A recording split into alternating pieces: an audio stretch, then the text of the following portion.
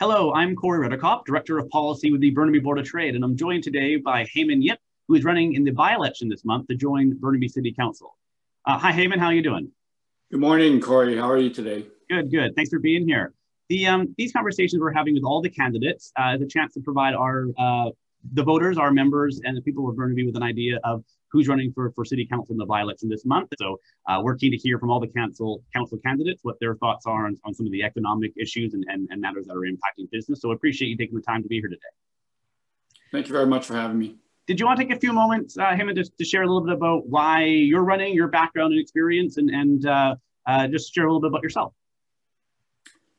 Yes, good morning, everybody. My name is Heymann Yip, and why I chose to run in the by-election for council is that I've always been interested and engaged in municipal politics.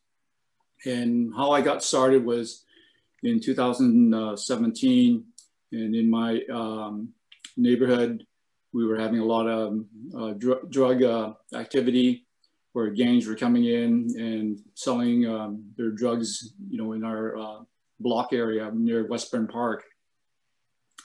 So I reached out to the RCMP and tried to seek help, but continually ran into situations where there were shortages. So that elevated the situation where I needed to talk to Mayor at the time, Derek Corrigan, and on a couple of meetings that were established, my meetings were canceled when I arrived at his office. And so I rescheduled again, only to be canceled again. So I just sat there. I wouldn't leave until he would actually see me. And that's how the ball got rolling. So I expressed my concerns on the shortage of members of the RCMP. And he suggested to me what I was thinking about. And so in some conversation with some of the members of the RCMP, they didn't give me a rough number. So I started going back and looking at a bit of the history. And at the peak in Burnaby, which was the Winter Olympics of 2010, I noticed that, we had 30 more new officers. And that was the benchmark that I asked Derek Corrigan for, was 30 officers. And in a couple months time, Derek Corrigan got back to me, said that he would be giving the RCMP 14 members.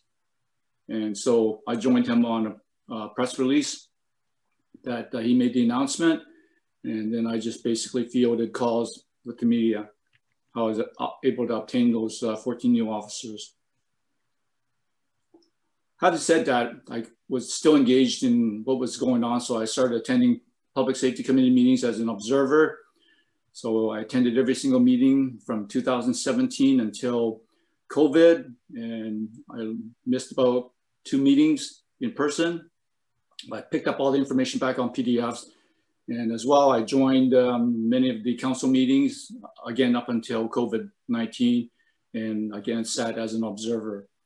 I dialogued through email with many of the city councilors on issues that I heard that did not get addressed, but even a reply back from council, I got the same rhetoric, which didn't satisfy my, my appetite. And that's how I ended up pursuing where I am today. Just looking for many things to the general public, and that's just common sense. Okay, great. Well, thanks for sharing a little bit of your background there, and to get a sense of some of your thoughts and ideas on maybe some of the priority areas of our members in the business community. I had a couple of questions I wanted to ask you. Maybe we can start with crime, because that's what you led off with there, and it's been something that's actually been starting to bubble up more here at the Board of Trade in the last little while, and not just the high-profile shootings we've seen; those are distressing. But property crime, break-in enters, the things that are kind of a real grind and a cost for business. If you can imagine the business owner coming in and finding the delivery truck's been broken into and the catalytic converter's been stolen, or things like that would just be a grind for a business owner. Do you have any comments? You mentioned a little bit there around police staffing levels. Do you have any thoughts on what more should be done at the city level, or what you might try to bring to council around property crime, business break-in entry, some of those levels of issues? Well, obviously, as a sitting member of the Public Safety Committee for City of Burnaby, I've raised many issues through inquiries and through motions. So I'm very engaged in the city's matters with relationship to crime. And I'm not just throwing something on the table, and I'm trying to create solutions. And part and parcel of late was that I introduced a motion trying to get the city of Burnaby and the RCMP, as well with Fraser Health, to initiate a similar CAR 87 or CAR 67 program as in Vancouver and Surrey, where a member of the RCMP rides with a psychiatric nurse, only to find out that Fraser Health turned that request down at this time. So it's things like that, you know, with the COVID-19 and increase in the number of wellness checks, it made absolutely great sense to initiate the program immediately.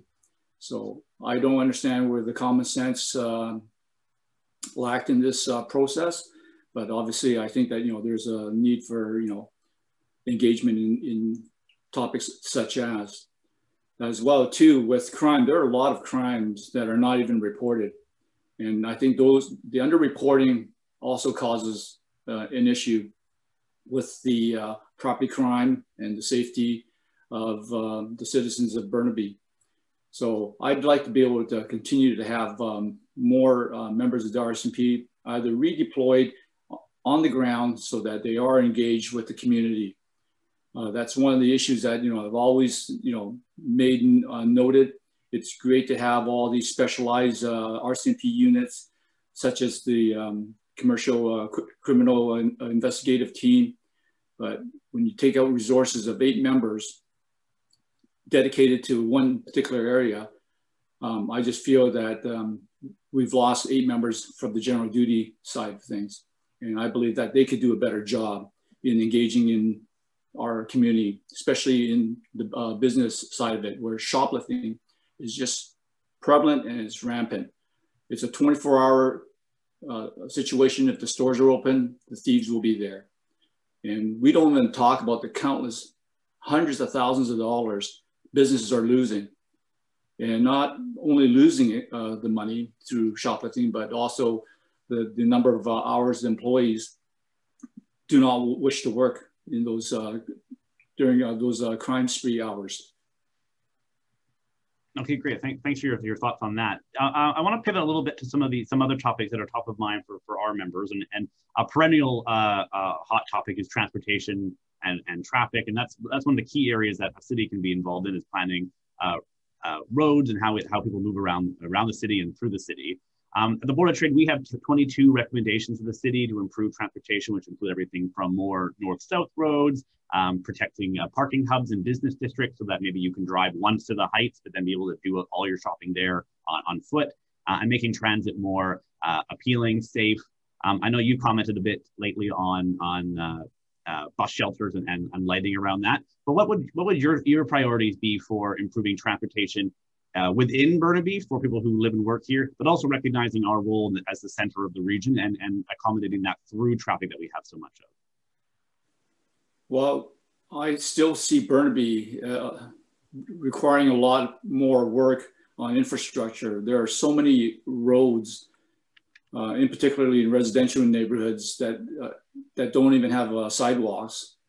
And to me, it still looks like a rural part of a community that is not what Burnaby construes itself as, a metropolis in a big city. And I'd like to see us connecting with those communities and bringing those infrastructure needs and have them met on a sooner than later basis. I understand the city currently has introduced and approved up to 7 kilometers of sidewalks to be built, but it isn't something that the city has moved forward quickly enough to initiate. They're still doing surveys, asking neighborhoods if they would like a sidewalk. And unfortunately, in having myself engaged in some of these communities, it's usually 1 or 2 holdouts that stops that particular neighborhood from getting a sidewalk and having proper drainage, because it's still basically culverts. And as far as, talking about transportation and getting from the 4 quadrants, I find that, the traffic congestion is just unbearable. And with an area such as Metropolis, where there's 32 high-rises that have been approved since November of 2019, the impact to that community, and not only the residences, but the businesses, is total gridlock. During morning rush hours, afternoon rush hours, early evenings, it takes so much time to just get through one particular area of Burnaby.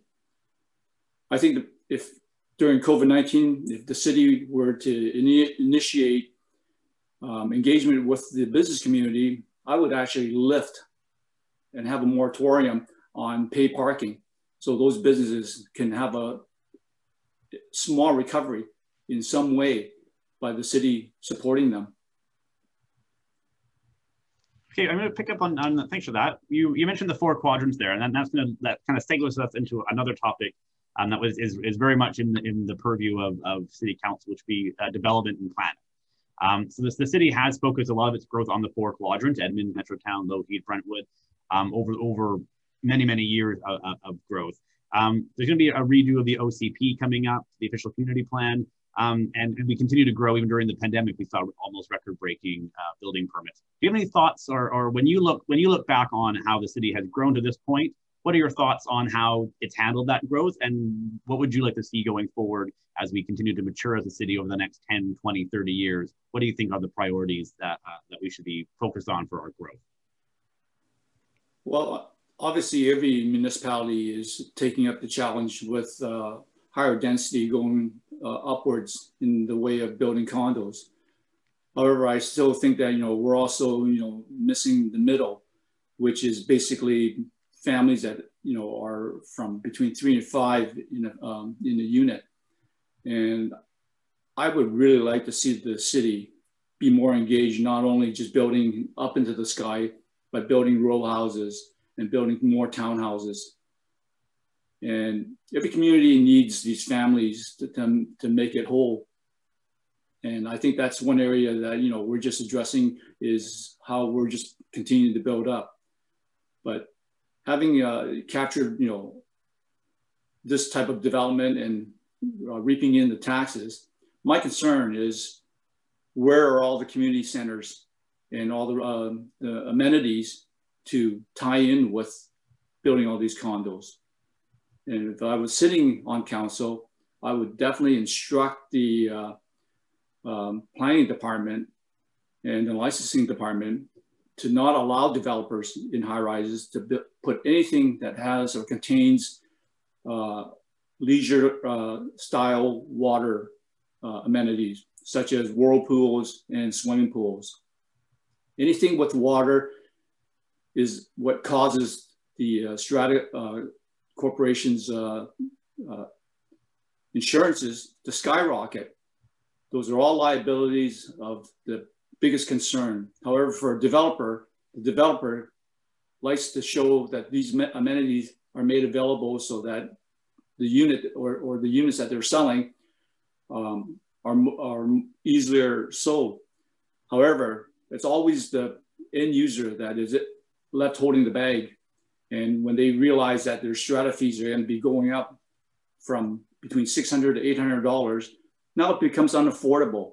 And having that unaffordability in that community affects all businesses. And it's always the small guys that will suffer. There's only so much disposable income. And I just feel that, this is one area. And again, I'm only speaking with experience sitting as a strata council president for 5 years. And I've seen where the costs continue to rise, and I don't see it letting up at all moving forward. The picking up on affordability, and I think you mentioned row homes there. That's one of the things that we mentioned as we were on the mayor's task force for community housing, and this idea of gentle density, of being able to, we have the single family homes throughout the city. We have the towers concentrated around the four quadrants or the 4 town centers. But we do seem to be missing the row home, the town home development, kind of that would be in the middle of those two extremes. So we support gentle density, maybe in around kind of corridors or transit areas. so we can kind of add a little bit more density and get some of these that missing middle housing form.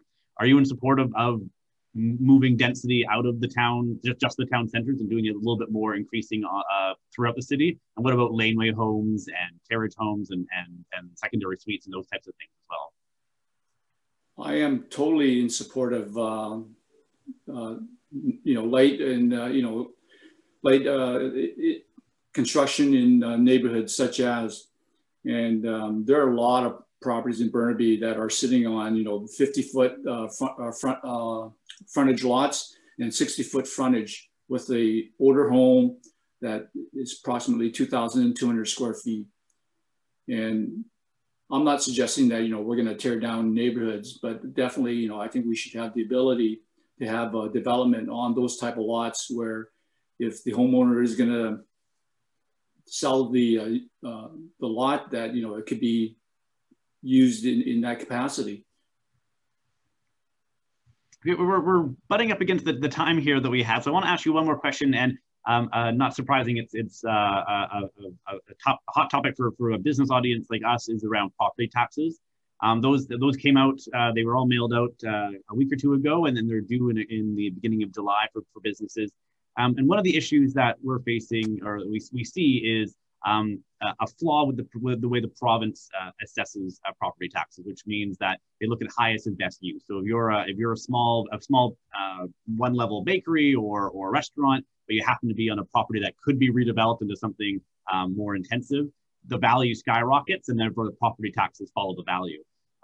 This is a provincial issue, but we're looking for council to be and city to be supportive of addressing skyrocketing property taxes. So would you be an ally and an advocate for making sure that the business property tax rate doesn't get out of hand and that we stay competitive and fair for small businesses across the region?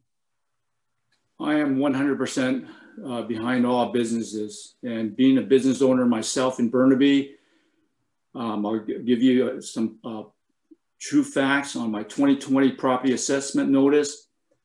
My unit was appraised at $7,355,000.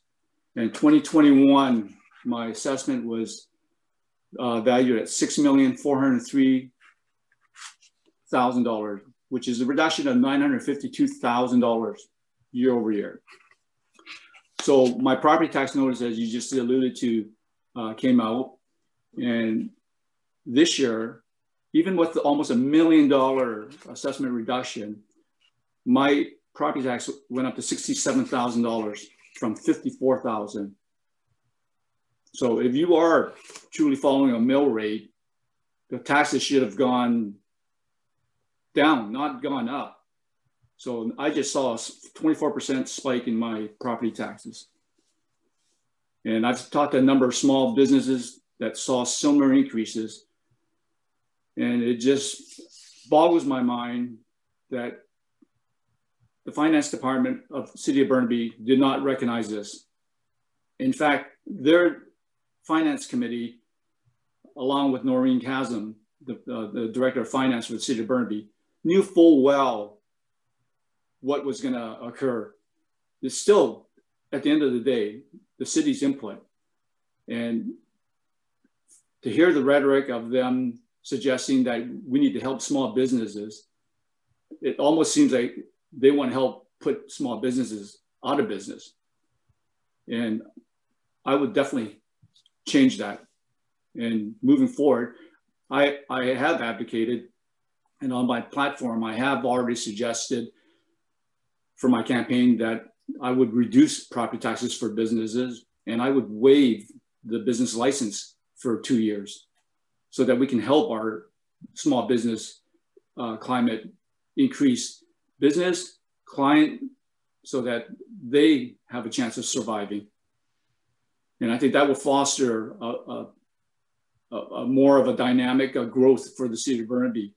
And it always continues to appear that it's the corporations that take advantage of the situation.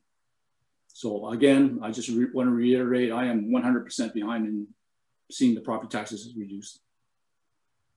Okay, well, thanks, Heymann, for coming and joining us and sharing your thoughts on all these issues we've talked about and why you're running for council this by-election. So for those of you watching, we've invited, as I said, all the candidates to do these short videos. So please take a look at all of those, make sure you're informed and understand how the candidates will reflect your voice, and make sure you exercise that voice and get out there and vote on June 26th for the Burnaby by-election. Heymann, thanks so much for joining us today. Thank you very much, Corey, for having me.